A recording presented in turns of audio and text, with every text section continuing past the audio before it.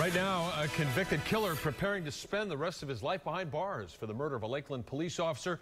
A jury just recommending life in prison without the possibility of parole for Kyle Williams.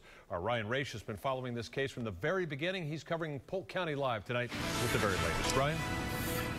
Yeah, Brenda, right now, convicted cop killer Kyle Williams is headed back to his jail cell where he will remain until he's transported to his new permanent home, a state prison.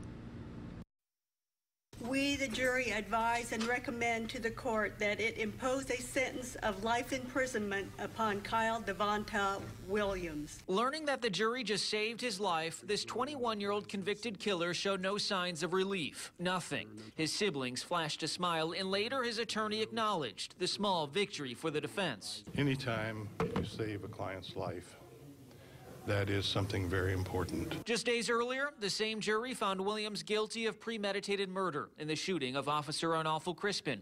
In this phase of the trial, they had only two options to recommend to the judge: life or death. We didn't expect the verdict to come out this way. The Crispin family begged for the death penalty, calling it the only option for someone who murders an innocent cop of all people. Now they're trying to look at the positive, trying to find that closure nearly 3 years in the making. I think that my mom and dad and all of my brothers and sisters will bring that closure, will come to realize, you know what?